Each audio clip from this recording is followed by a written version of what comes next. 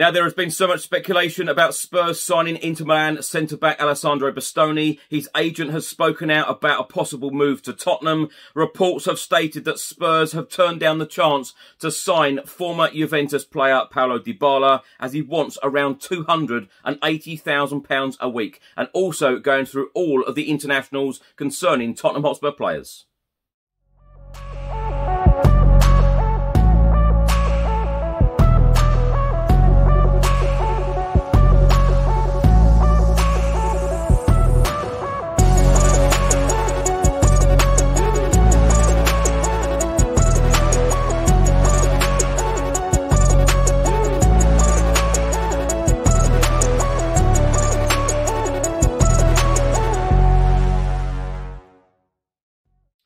Welcome back to the channel. Hope you're all keeping well. In today's episode, I'll be going through all of the latest Tottenham news, all of the rumours and all of the reports. If you're watching this on YouTube, please do hit that subscribe button. Also hit that like button and that notification bell where YouTube will notify you every single time I upload a new video. If you're listening to this on an audio platform, do hit that follow button and leave a review if you can.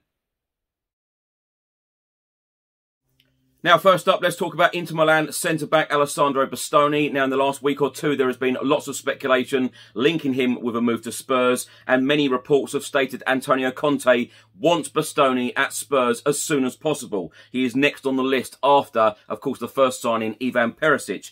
Well, Bastoni's agent has come out and said he is certainly a big fan of the team he plays for, so he will happily remain at Inter Milan.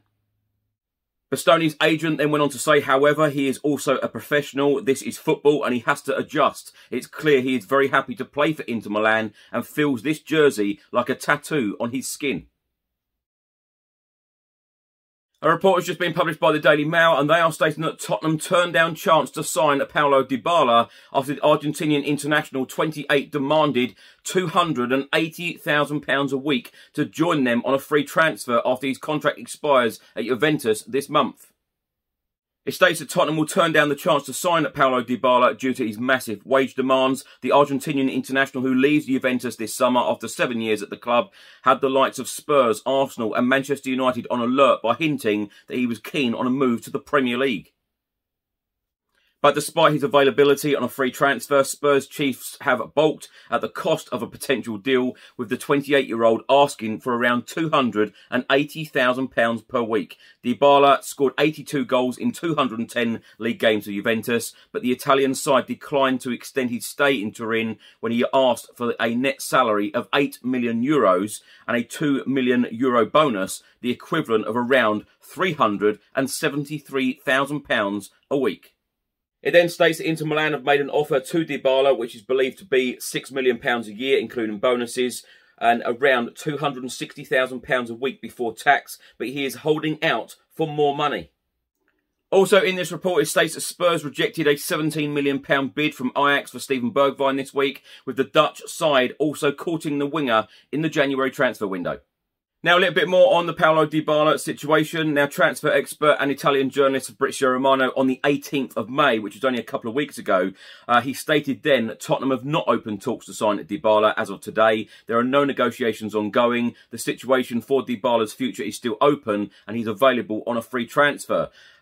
Then, in a tweet this morning, Fabrizio Romano then said, nothing has changed on Tottenham's side. They are not in talks to sign Paulo Dybala as of today, and he has never been considered a serious target. Spurs want different players. Now for an international roundup concerning Tottenham Hotspur players on Thursday and Friday. Heung-min Son has just been awarded an Order of Sport Merit in South Korea, just before his South Korea friendly against Brazil in Seoul on Thursday. The medal recognises outstanding achievement in sport and comes after Heung-min Son became the first Asian player to win the Premier League's Golden Boot last season. He shared that honour with Mo Salah after scoring twice in our 5-0 win at Norwich on the final day as we secured 4th place in Champions League football. Heung-min Son's 23 league goals represented the best tally of his career to date.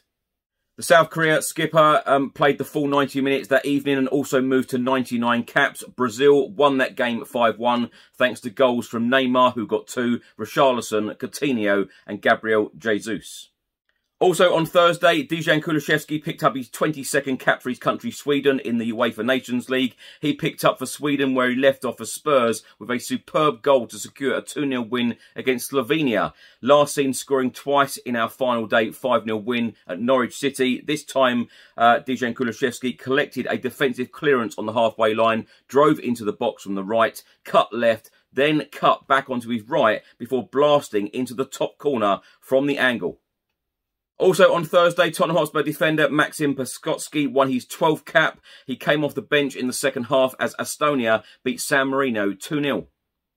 Now for Friday's internationals concerning Tottenham Hotspur players. Now Steven Bergwijn continued his fine goal-scoring form for the Netherlands on Friday night as he found the target for the 5th time in 4 games on the international stage. Having scored and assisted against Norway in November before bagging a brace against Denmark and a goal against Germany in March, Steven Bergwijn has now added another goal to his international collection with a strike in his country's comprehensive 4-1 win over Belgium as they kicked off their UEFA Nations League campaign in style. Our number 23, who played the full 90 minutes, opened the scoring in Brussels, firing in from range on 40 minutes before former Manchester United forward Dybala grabbed a second-half brace, while Inter Milan winger Dumfries also found the target in the Belgium capital. Elsewhere in the Nations League, Pierre-Emile Højbjerg's Denmark came from behind to win against Hugo Lloris's world champions France in Paris. The Danes, who had trailed to Benzema's 51st minute opener, levelled the scores 17 minutes later as Pierre-Emile Højbjerg produced a delightful cross to pick out substitute Cornelius, who guided the ball home from close range. The striker then went on to grab his second goal of the evening with just 2 minutes remaining to complete a remarkable comeback for Denmark. Hugo Lloris and Pierre-Emile Højbjerg both played the full 90 minutes at the Stade de France. And finally, Bryan Gil enjoyed a goal-scoring night of his own as he bagged a brace for Spain's under-21s in their 6-0 thrashing against Northern Ireland. Bryan Gil has now scored 4 goals in his last 3 appearances for Spain's under-21 side and has been involved in 9 goals, 4 scored, 5 assisted in his 10 caps to date.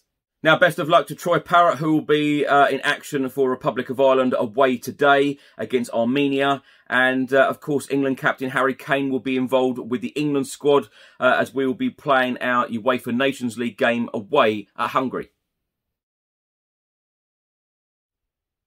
Thanks for watching and thanks for listening. I hope you enjoyed it. If you're watching this on YouTube, please do hit that subscribe button. Also hit that like button and that notification bell where YouTube will notify you every single time I upload a new video. If you're listening to this on an audio platform, do hit that follow button and leave a review if you can. And I'll see you on the next one. Stay safe and well. Come on, you Spurs.